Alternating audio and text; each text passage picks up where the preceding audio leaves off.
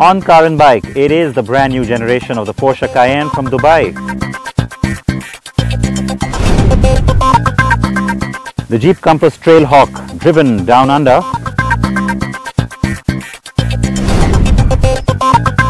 And from sunny San Diego, Triumph's new Speedmaster.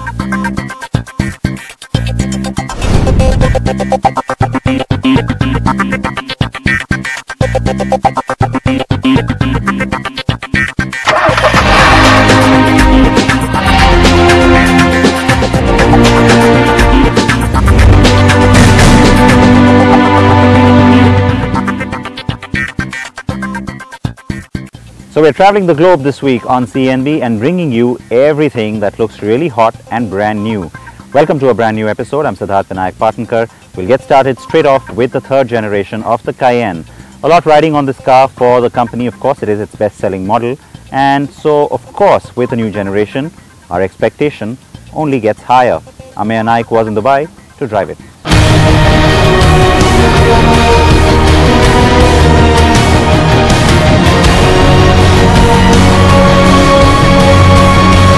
SUVs. We can't live without them, and Porsche knows this all too well, because it has tasted success with the Cayenne since 2002. More than 770,000 Cayennes have been sold ever since, and now there's a new generation. Now the silhouette might appear to be similar to the outgoing version of the Porsche Cayenne, but it isn't, and you might feel that, well, there's no difference between this and the outgoing one. Well, there's a reason for that. Porsche says that why create something new when you can improve perfection? That's what this is about. This is the third generation of the Cayenne, and yes, it gets something new up front. Those are LED headlamps that you see there, and yes, the front bumper is all new too. Of course, there's a lot bit inside that they have changed, right from the cabin, the way it looks, and the way it drives. That's more important, and it's coming to India in June this year. So with that in the background, that's going to be my playground for today, and that's where I'm going to take the third generation of the new Cayenne.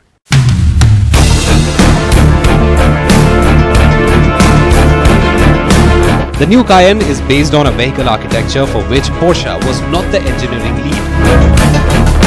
The company has used VW Group's MLB platform, whose development was primarily handled by Audi. It's the same platform that underpins the second generation of the Audi Q7 and even the Bentley Bentayga, which is why the Porsche shares a lot with both these cars. The Cayenne shares the basic structure, drivetrain layout, and even the suspension hardware. There's also the 48-volt powered active stabilizer bars and rear wheel steering system that are optional across the range. The Cayenne has grown. It is now longer and wider than before, but the wheelbase is the same. So clearly there was enough space at the back of this 5-seater SUV. However, the increase in length has had one advantage. Well, there are tons of features that this one gets, and especially driver assist features, which is a first for the Porsche Cayenne. The third generation actually brings out a different side of the Cayenne that we've never seen before, and takes up the mantle of being probably the best luxury SUV there is.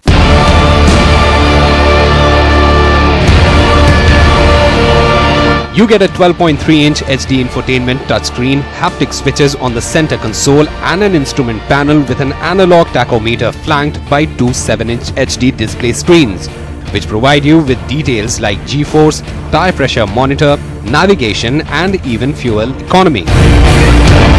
And yes, there's Apple CarPlay too. However, not everything is a hand-me-down from the Panamera. The Cayenne stands out on its own with a new brake technology which is called the Porsche Surface Coated Brakes.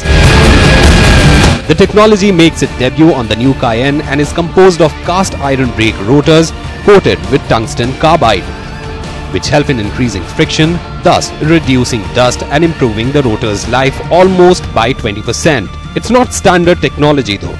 You'll get it as an option on the other models only if you choose 20 or 21-inch wheels. The fun package though is under the hood. Sadly, the turbo couldn't make it in time, as paradoxical as it may sound.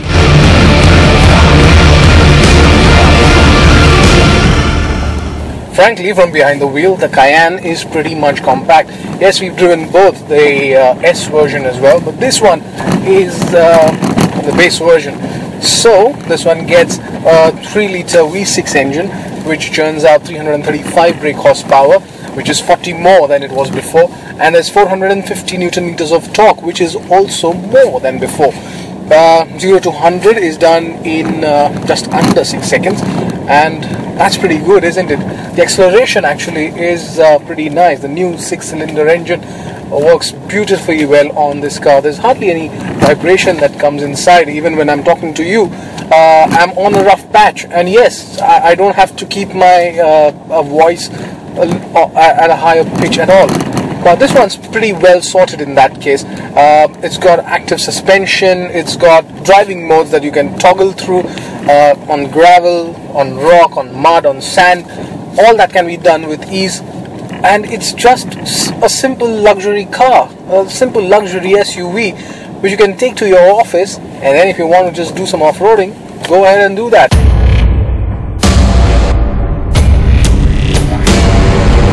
The Cayenne has the all-wheel drive system and 2 lockable differentials. We even got a chance to check out the electronically controlled hill climb and descent driver assist features. Once engaged, the assist systems do not deactivate till you do so manually. The Cayenne S gets a new 2.9-litre V6, which is good enough for 434 bhp and 550 Nm of peak torque. It's a treat, as 0 to 100 km per hour takes just 5.2 seconds with the top speed rated at 265 km per hour. The turbo version is powered by a 4.0-litre V8, belting out 550 horsepower and 717 Nm of torque, and exceeding its predecessor's numbers by 30 horsepower and 20 Nm of torque. It claims a sprint to 100 km per hour in 4.1 seconds. It's on this one that I engaged the Sport Plus mode, and immediately the optional adaptive suspension stiffened up, and it all came together. Both the cars I drove came with the optional Porsche Dynamic Chassis Control, which has an electrically operated anti-roll bar system which provides quicker response times than the older car's hydraulic system, and yes, it was always eager to go. The turbo gets an active spoiler as standard. The spoiler automatically changes its angle by 20 mm to increase downforce if one is doing speeds in excess of 160 km per hour. The angle is further increased to 40 mm in the Sport Plus mode. If the sunroof is kept open, it takes this into account and further modulates to 60 mm so that the car is still aerodynamically efficient. Pricing will start at just over the 1 crore rupees mark, at which you also have the Range Rover Sport for company. Against this British off-roader, the Porsche does offer a credible option. The styling doesn't scream all new, but the car's drive is promising, and what I can confirm is that rocky mountain trails are a piece of cake for this one. The flagship SUV might have lost its lead to the Macan, but it still is one of the largest selling models for Porsche in India. In fact, with this third gen, we won't be surprised if it goes on to become one of the best-selling Porsche of all times.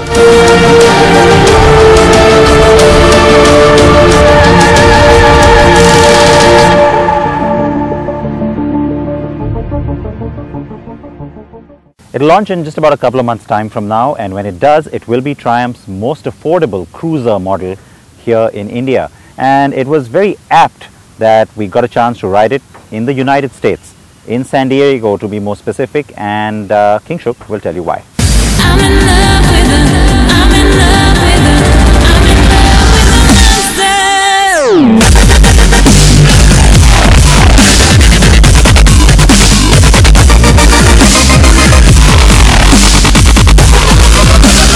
No doubt about the fact that modern classic motorcycles are going to be in vogue for the foreseeable future. Take Triumph motorcycles for instance.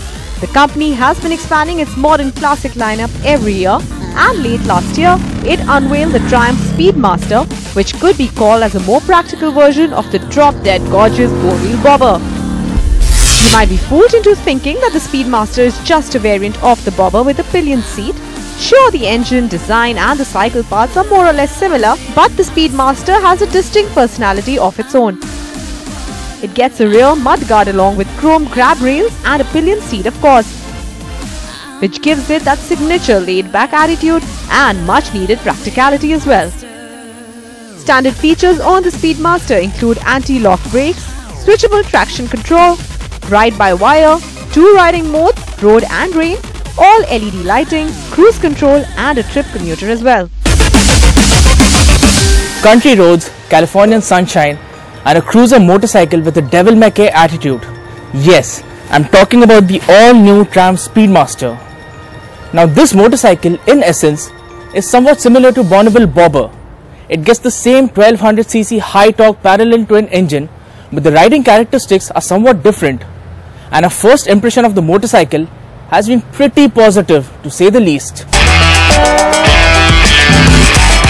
The engine on the Speedmaster is the same as on the Bonneville Bobber, which is a 1200cc high-torque parallel twin liquid-cooled unit, which makes max power of 76 bhp at 6100 rpm and peak torque of 106 Nm at 4000 rpm. It is a capable motorcycle without a doubt. The engine is a torque powerhouse. A huge chunk of the torque is available from as low as 1800 to 2000 rpm, which makes city riding and overtaking a breeze. The bike can happily cruise at triple-digit speed all day long, as we experienced on Californian highways. The bike is eager to change directions quickly but is let down by low clearance. We found the ride quality to be slightly stiff while taking the bike over manhole covers and a small section of broken tarmac. But it is surely not a deal breaker. We hear that the bike will be launched in India towards the end of March or beginning April 2018. Our expectation is that the bike will be priced at around 10.5 lakh rupees, and for that kind of money you sure do get a lovely looking cruiser motorcycle with oodles of charm and attitude.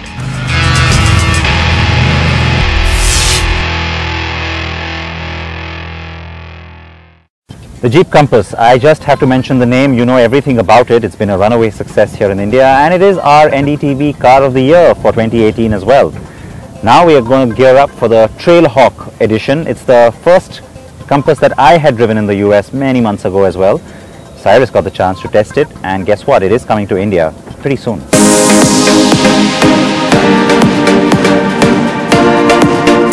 Jeep Compass, an SUV that shook things up in its segment with great prices. You have probably seen a fair few on the street and for good reason. It is well made, well equipped and a great driving SUV, which of course is also the reason why it won the 2018 NDTV Car of the Year award.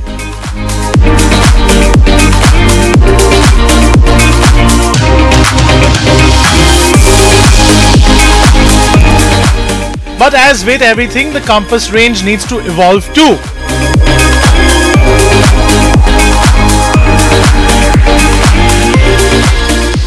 We're all very well used to the Compass in India by now. It has cost done over 10,000 units in sales, and what Jeep does need to do now is spice things up a little bit. So this is a new variant. It's called the Trailhawk, and the Trailhawk badge has always been used with the most off-road ready versions of all Jeep models. It's a badge that is offered through the whole range. Now most of the changes on the car you can't really see on the outside, but there are some visual changes, so let's take you through all of those first.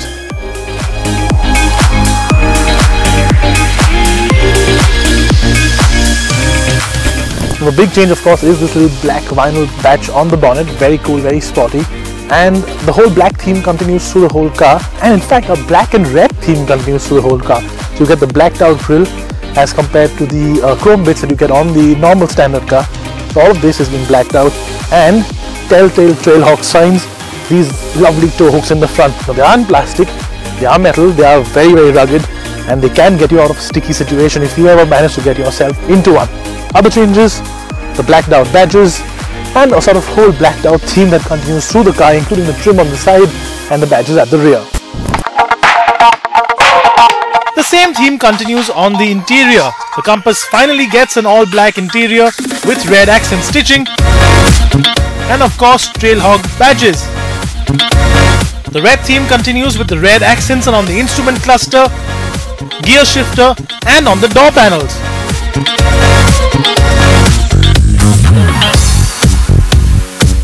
The Compass Trailhawk, as we mentioned, is the off-road ready version in the lineup. So it was only natural to find ourselves a trail here in rural Tasmania and see if we could go spot some Tasmanian devils.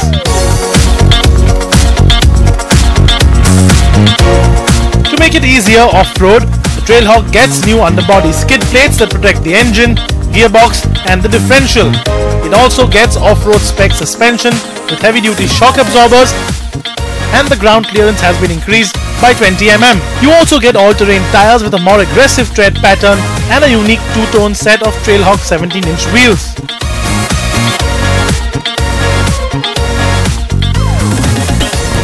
Now, apart from all those things that we talked about, like the skid plates, you also get a lot of other additions to this particular Trailhawk.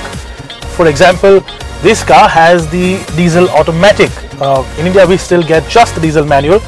This one, a 9-speed automatic made by ZF, and it is a traditional torque converter. So while it might not be as quick as dual clutch is, it certainly takes all those off-road driving conditions really well, especially the very slow rock crawl stuff that we are doing right now. The other big addition in the Trailhawk is the fact that you get a 4-wheel drive low mode. The Indian car gets only the 4-wheel drive lock mode. 4-wheel drive low is what you really need when you're going to do the more hairy chested, the more hardcore stuff. And we've been using it all day today because this isn't simple stuff. This trail might look easy, but it is quite challenging, quite tough, especially when you're traveling over all those rocks. And especially for all those rocks, the Jeep Compass Trailhawk now gets a rock mode, and that is in addition to the sand, snow and mud modes that you get on the standard car. And it gets hill descent control as standard too, making it quite the potent off-road weapon.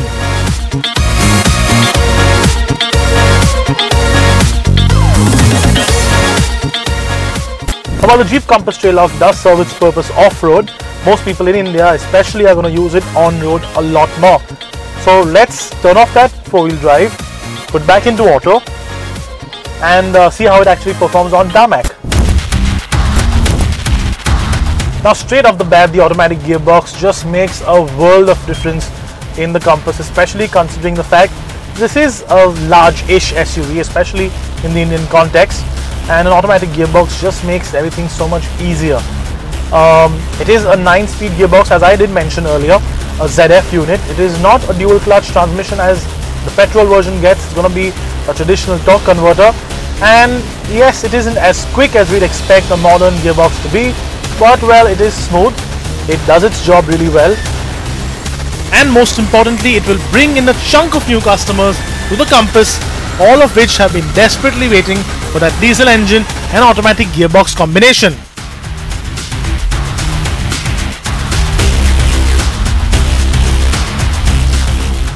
While the Australian spec car we drove here is slightly different in terms of the way it is tuned, both in terms of steering response and suspension geometry, the final spec on the Indian car hasn't been locked in just yet.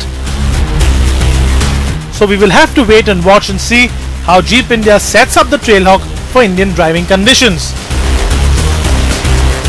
The Trailhawk will make it to India this year and will of course be the top of the line model in the Compass range, sitting above the limited variant. Expect prices for the Trailhawk to be around the 23 lakh range ex-showroom and be quite popular, especially with the urban crowd.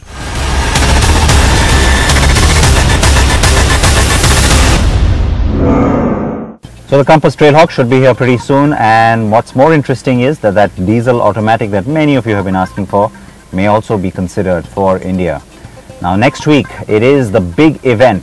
It comes only once every 2 years, that is the Auto Expo, and our entire team is gearing up to bring you comprehensive coverage from there.